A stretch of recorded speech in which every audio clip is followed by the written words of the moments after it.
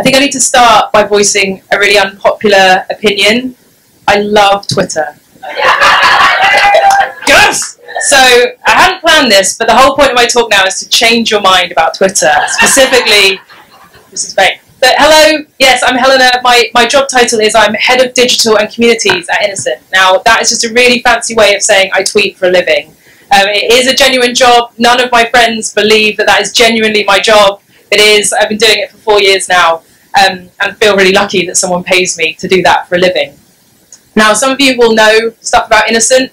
Some of you will have absolutely no idea what Innocent does. So, to get us all up to the same page, Innocent is a fruit and veg company. We take fruit, we press it, and then we put it into a bottle. That's all we do.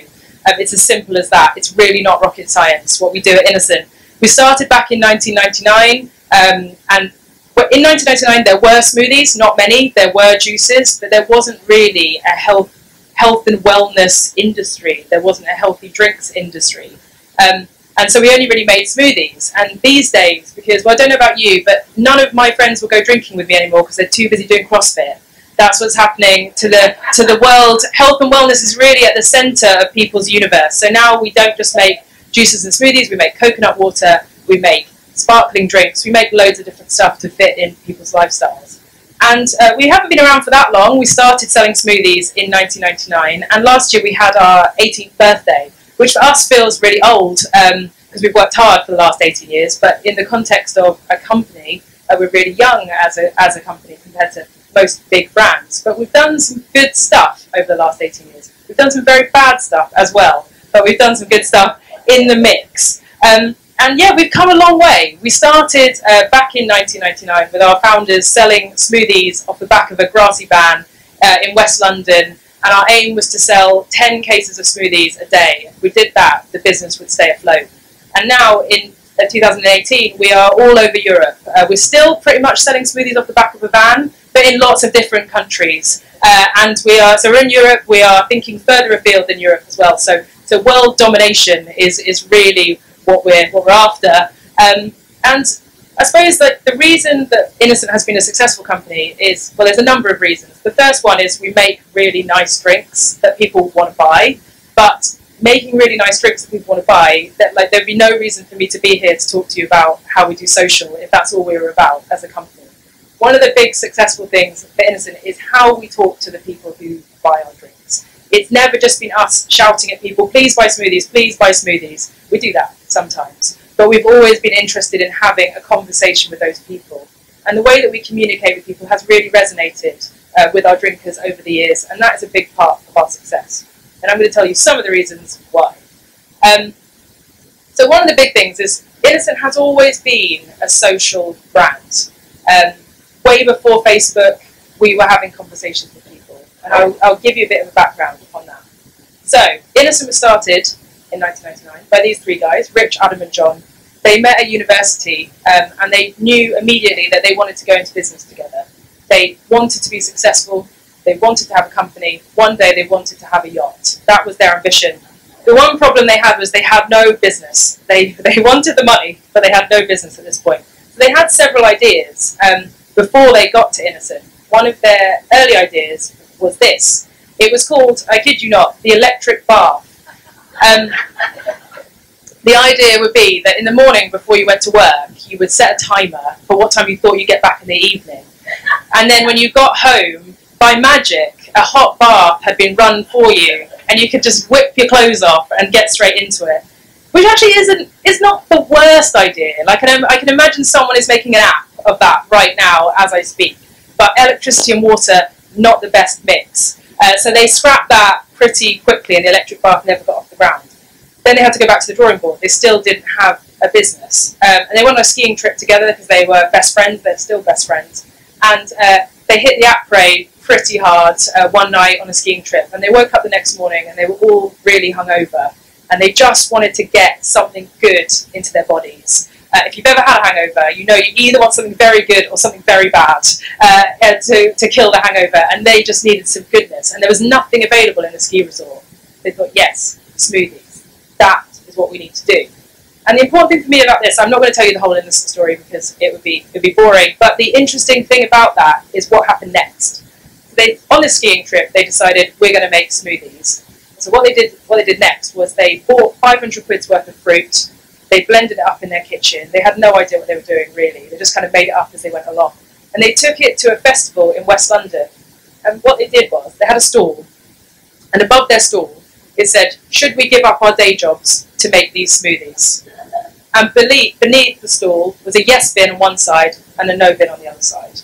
So they gave out the smoothies for free, and all they asked from people is to vote. Yes, should we give up our day jobs? No, keep your day jobs. And as the story goes, the yes bin at the end of the weekend was completely full, apart from the cups of their 3 mums, who really didn't want them to give up their day jobs to make those drinks. They've changed their minds now. But the important thing for me is, the Innocent brand was started not with a decision to make smoothies, but a question: should we make smoothies? It's a conversation that we asked people, and only when we got the answer did we start doing it. And so that two-way dialogue is a genuine thing at Innocent. It's not brand bullshit, it's actually true. From that moment on, we've had a two-way dialogue with the people who buy our stuff. And that's really our philosophy today. And so we started talking to people. This is an early example of our carton. It's on the bottom of our carton. So basically hardly anyone would see it. Maybe 1 in 100 people would see it. On the face of it, pretty pointless.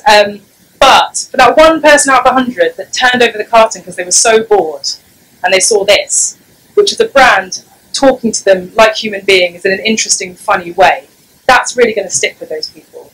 And the thing is, now, I was talking to people at the break, now like everything is talking to you like this. Your bank is talking to you like this. I had a Virgin train talk to me like this this morning. It's really quite annoying. But in 1999, this way of talking to people like they were humans, not like you were a corporate entity, was really unique and different. And so in many ways, this was our very first social media platform. It lived on a carton, and it lived there for about a year before we changed it. But we always used any opportunity to talk to people. Anywhere that we could get some space, we wanted to get our tone of voice across. And this is a more recent example of our labels. This is the back of a label. It's a big panel. We could have talked about fruit, but to be honest, and I work in fruit, fruit's pretty boring. What is more interesting is business speak bingo, because the people who buy our smoothies then might go and sit on a train or an underground where there's no Wi-Fi and they're bored, or they might be in a meeting, and this might resonate. It definitely resonates for me. It's far more entertaining. And the great thing with this is, because we're not talking about fruit on our packaging, we never really have, when we talk about things on social media, it then gives us a license to talk about whatever we want within reason. And so it's really dictated the types of stuff that we talk about on social media. And on our packaging, we've always asked people to get in touch with us. It's never just been, here's something funny, please enjoy it. It's also then, if you'd like to come and see us, please do. So we've always invited people to come to our office. The crazy thing is people do come to our office. I gave a tour last week, I kid you not, to a couple who had taken the day off on a Wednesday and taken the train down from Leeds just to look at our office. I don't know why they were mad, but they did that. They cared enough that they wanted to come and see our office. And if they didn't want to come down from Leeds, because it's quite a lot of effort, they could email us, or they could call us on the phone, or write us a letter. And because we asked people to write to us, people did start writing to us. They wrote to us loads. This is what we call our wall of love. It's the first thing that you see if you walk into Innocent's office in London. And it's got the best of stuff that people have sent to us over the years. It's everything from handwritten letters, it's got a tapestry on the left here, there's a hot water bottle cover as well on the right. And this is the relationship that we have with people. I'm not going to kid you and say that everyone that picks up a smoothie sends us a tapestry, because then we'd start making tapestries as our business. But for some people, this is how much they care, and it's because we've taken the time to talk to people over the years. And the great thing about talking to people is they've given us pretty much all of our good ideas. We've stolen from people when they've got in touch with us. For instance, they wrote to us and they asked us to start a blog. So Dan, a guy called Dan, who was Innocent's first ever employee, he's now our head of global brand, or something equally important. But at the time, he was just the founder's mate from university. And he wrote all of our original labels, which really made Innocent famous. And he did all of our customer service, and he picked up the phone, and he had to try and sell 10 crates of smoothies a day so that we could stay in business. And someone got in touch with him and said, I love your packaging. I wish you wrote more stuff. Can you write a blog? And so in 2006, because one person asked us to, we started a blog. The blog was basically Dan talking about stuff he saw on his way into work. There's one blog about an exceptionally large pigeon that he saw. It's about 500 words. You should really check it out. It didn't often talk about smoothies or juices, but sometimes it did. Sometimes it's like, we've made something new, maybe you want to try it. But most of the time, extremely large pigeon. But it gave us another space to talk to people. And importantly, you probably can't read this, but the first line of this, it says, we need somewhere to share our thoughts and to give other people a chance to comment on what we're doing. And that's really the philosophy of our social now. It's not just for us to talk about what we want to talk about, it's also so people can say, hey, that thing you do, we really like that. Or that thing you make, we hate it, please stop making it. And it gave people a chance to vent and talk to us. So we were writing the blog for a while, and then somebody else got in touch with Dan and said, I love your blog. Could you write a newsletter? I'm not making that up. Another one person got in touch and said, would you write a newsletter? So we started writing a newsletter. We started writing it to about 200 people. We now send it to 200,000 people every 2 weeks. And sometimes we do talk about smoothies when someone, probably quite senior, comes and taps me on my desk and says, please, can you write about smoothies this week? Yes, we will talk about smoothies. But most of the time, we'll talk about Christmas, if it is Christmas, or things that are going on. So, for instance, this week, we're talking about the clocks change on the weekend. So we're talking about the meaning of time. I don't know. But, we're talking about things that are going on in the world, and occasionally smoothies. So then we had a newsletter, and we had a blog, and we had packaging. And so when Facebook came along, it really felt like a natural thing for us to do. It's what we were already doing on our packaging, it's what we were doing on our blog and our newsletter. So we thought, well, we should get a Facebook account, because that's a great place for us to tell people about us and to hear their thoughts. I would be lying to you if I said to you we were great at it straight away. Here's an example of an early Facebook post that we did.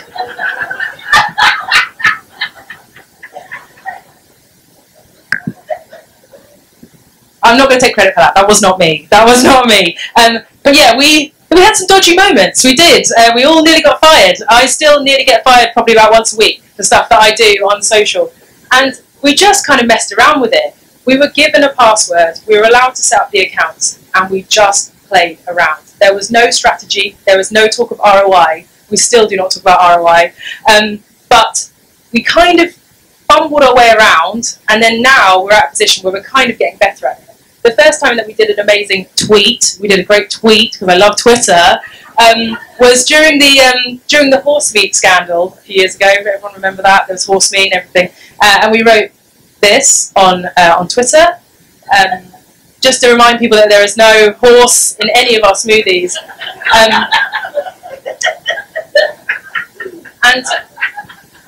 And that was the first time we really realised that the great thing about social is not just that you can talk to people and share your random musings. If there's something going on in the world or in the media, we have an opportunity, if we have something to say about it, to comment on what's going on. And that was the first time we really did something topical that resonated with people.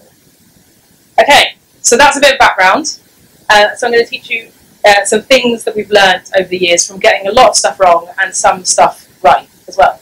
So our philosophy, both to social and to customer service, they're kind of the same thing in my head, is keep it personal. A lot of brands, a lot of people will stand up and give talks about authenticity and the importance of trying to have a human voice. At Innocent, our philosophy of talking to people is, I'm a human, you guys are all humans, this is how we communicate.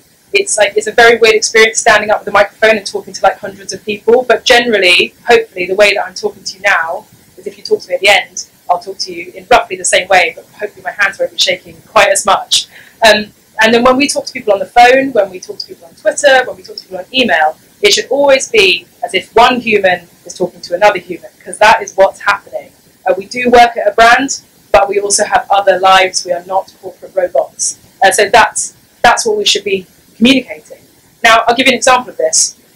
So if people get in touch with us, let's say they've opened their smoothie and it's busy. And so they get in touch with us to tell us that. If we have to send anything physical, like a voucher, you will always get a handwritten card from Innocent in the post. And you'll always get a handwritten envelope. And one day, a girl called Rio in our customer service team, about 8 years ago, start doing doodles on the front of the envelope. Now, I'm not claiming that this is going to win the Turner Prize. It's not Picasso, but how often do you get a handwritten card through the post now? Maybe from your mum, maybe, I don't know, maybe from your closest friends, but you pretty much never get one from a brand. And I think for me, the fact that this happened and nobody asked Rio to start doing this, she just thought it would be a nice thing to do. That to me says a human has taken 30 extra seconds out of their day to write someone a handwritten card. We did that 8 years ago, and that's really set the bar for everything that we do when we talk to people. So the handwritten notes are getting more elaborate. This is a woman called Christine. She really likes carrots, so we doodled a carrot on a card, and we try and personalise them to everyone that gets in touch. But the point is that everyone that gets in touch with us should get that level of care. And the problem is that when you're writing a handwritten card and you're great at art and drawing, it's not that difficult to show that you care because you're writing with a pen. Now, when it comes to social, how do we get that feeling and translate it onto social? That's the challenge that we have, because we talk to hundreds and hundreds of people every day on social. And the main way that we do that, as I was saying, is talk like humans. At all times, talk like humans. Now, I'm going to give you an example. It does reference our key competitor, which is just a coincidence, so let's not focus on that. But Jake got in touch and he said, it's 2016, why don't we have cartons of peppermint orange juice just yet? Now, we got in touch and said, peppermint orange juice, are you mad? And then he got back and he said, no, it's gorgeous when you brush your teeth, then have orange, it's great. Jake is wrong. Jake is absolutely wrong. So the point is that the tweet that we sent Jake, I'm not going to tell you that's the greatest words ever written. It's someone saying, are you mad? Peppermint orange juice. But that's something that if your friend said to you, oh, I love brushing my teeth when you have orange juice, you're like, come on, what are you talking about? That's what a human would say to another human. Just as an example, this was Tropicana's tweet, which I'll read out to you. Theirs was, we can't accept unsolicited ideas from outside the company. However, we're always independently developing new flavours. That isn't bad-mouthing them as a company. That's just the example of the words. One of those tweets is written by a human who works for a company, and one of them is written by the corporate machine. And so never be the corporate machine, always be the human. I know it's more difficult if you work in a more serious sector than crushed fruit, but that's a good thing to have in mind. Now, another way of keeping it personal is to invest in conversations. So if you talk to someone, rarely do you say, if they say to you, how are you? And I say, I'm fine, I would normally then say, how are you? That's how conversation works. But on Twitter with a brand, quite often you will get one reply and you will never hear from that brand ever again. That is not something we do at Innocent. We invest in nonsense conversations just like the one I'm about to show you. So a guy called Pete got in touch and he said, I do love Innocent Smoothies' Twitter account, very refreshing, just like their smoothies. So we got in touch and said, nicely done, Pete, fancy a job? Pete got in touch and said, my girlfriend is on to us. And this is a WhatsApp from his girlfriend saying, I feel like you're having a Twitter affair with Innocent Smoothies. We didn't leave it there. Uh-oh, hold on, we can throw her off the scent. Give us a second. Thank you, consumer, your business is important to us. Have a good day. That ought to do it. Bingo, she's none the wiser. Excellent, quick, to Paris. Then Gemma, the girlfriend, gets in touch. She says, I'm watching you. We say, whistle. Who, us? Nothing to see here, just a business-like conversation between friends. Pete, you're right, she's definitely onto us. What do? This boat is sinking fast. Abandon ship. And then we ended it by going, now's not the time to share our notebook with you, is it? And we just vandalised a notebook. That was maybe, 10 tweets and one destroyed notebook to make that conversation. We could have left it at one tweet, but by having 10 or 15, we've created something with that person that they won't forget. Like, you'll often see stuff on social that will make you laugh, and you think, that's funny, and then you forget it straight away. A conversation with a brand where you end up pretending that you're eloping to Paris, and then they graffiti a notebook in your honour, I don't think you're going to forget that in a while. And because the people who work at Innocent in my team are given the license to do that, it's part of their day job. Don't churn through responses. Spend the time having 10 chats with one person is as good as 10 different tweets.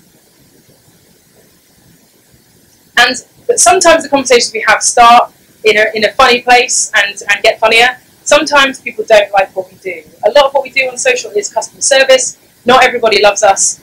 And so sometimes our job is to try to win people round. So this is an example of a tweet we might send if we were talking about smoothies. This is probably when my boss tells me to tweet about smoothies, so I send a tweet about smoothies. And Daniel got in touch and he said, if I didn't have to remortgage my house, I probably would. And sometimes people do say that our smoothies are too expensive. They are a premium drink, but worth every penny, everyone, so go and buy one. But yeah, so people do say they're too expensive. So rather than leaving it there, we said to Dan, hello Dan, if you could secure a mortgage for £4, you'll be able to pick up 2 carts of smoothies from Sainsbury's right now. And Dan gets back in touch and he said, you've made me look a right mug, fair play. We would never want someone to we'd never want someone to feel like that. Like, even if we're having a joke, we don't want someone to feel like we've made fun of them. So we thought we would carry on talking to Daniel and see where the conversation took us. So we said, we'd like to see ourselves as mortgage brokers first, smoothie peddlers second. Dan gets back in touch. As long as it's the right job for you, then that's okay. Be proud of who you are. You're beautiful. The conversation was going quite well by this point. I realised that all of my conversations are like weirdly romantic. That's a takeaway for me from this conference. So yeah, I'll change my slides in future. But then Dan, so we thought we didn't want to leave it there. So awkward hug, yeah, but non-committal. And so we said, sure, whatever. And that's how we left it. Now, Daniel started that conversation thinking that our drinks were too expensive and he was never going to buy them. That was 3 years ago. Daniel is now what we call our regulars, someone that we have one round and now probably tweets us about once a week. If people make fun of us, he jumps in and defends us. He is one of our biggest brand advocates off the back of this conversation. It doesn't happen for everyone. Sometimes people don't like us and they still don't like us at the end of the conversation. But maybe for 1 in 10 people, it goes as well as that. So it's worth having those. Now, another reason to invest in one-on-one conversations is that you can prolong a great idea. So as I was saying, you can make people laugh with a one-off thing on Facebook and Twitter, but by getting involved in conversations, you can make the joke go further. Now, this happened a couple of years ago. It was on International Women's Day. I had a box of Bic for Her pens that someone had sent to me. If you haven't heard of Bic for Her pens, they're really, ladies, you want to listen to this, because they are revolutionary. It's a pen designed especially for women. It's thinner for the lady hands, and it's pink. It's pink. These are genuine. They're genuine products. I own them. They're actually annoyingly really good pens. But still, we did a post about it because it's ridiculous. So we've got 3 women to be proudly writing with their lady pens and 1 gormless man that didn't know how to use the pen. The post in and of itself was very successful. We could have left it there. But the great thing that happened was that women and men, but women especially, loved this post. They wanted to get involved in the comments. Now, Facebook tell us frequently that nobody uses the comment section. Apparently, 0.1% of people on Facebook use comments. This post had 10,000 comments on it.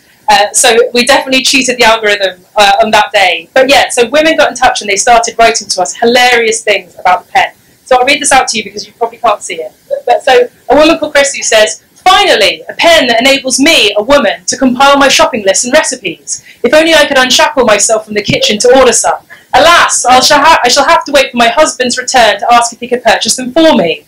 And so we then use that as an opportunity to carry on the joke, to say, excellent plan, Chrissy. While you're waiting, why not do some ironing?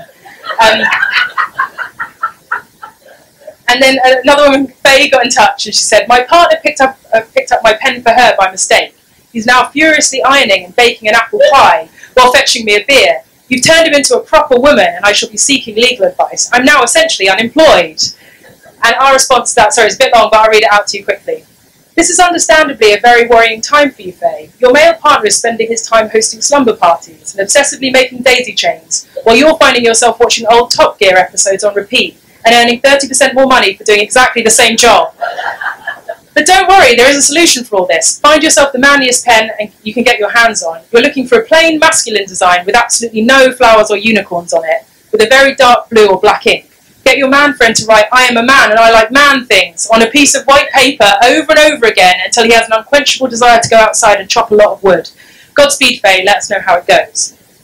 And so by having comments with that got literally hundreds of likes, from people, and 10,000 of those we got noticed for no money in the national press. On that day, we've got pretty much every news publication, and all of the articles written had screen grabs of the comment section, not just from us, but from the people, from the really ridiculously funny women that we were talking to in the comment section.